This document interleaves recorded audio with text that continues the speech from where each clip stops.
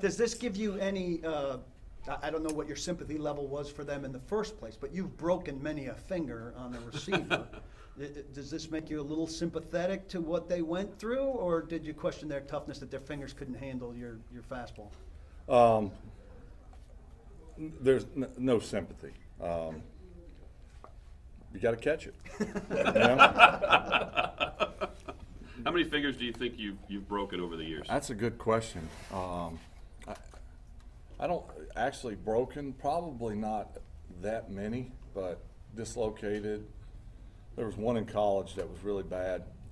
It was we were actually practicing for our I think it was the Independence Bowl, and it was one of the a handful of times where it was cold. It was a night practice, and I threw like a 20 or 30 yard crossing route, and the guy had gloves on, and it just kind of went through his fingers, and seemed like it was pretty harmless. He came back, and there was blood on his glove, and it kind of split the glove. And so when he took the glove off, it really split both sides of his hand. Oh, like parted it right down the middle,